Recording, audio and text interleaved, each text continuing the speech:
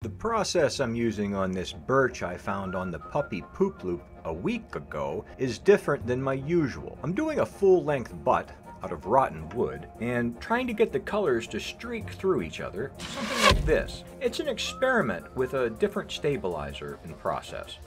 I'm using polycryl with yellow dye as a base on one end, with capillary action pulling the yellow dye and stabilizer up from the bottom, and then after it's dried I'm using red from the other end, with a target of having streaks of each color running into each other in the middle, with all the black from the fungus that decomposed the wood acting like art acts, all radical and crazy. I'll begin turning it down to final size over the coming months. I'll core it if need be, and pair it up with one of my new birch shafts. Or maybe black cherry to better go with the color.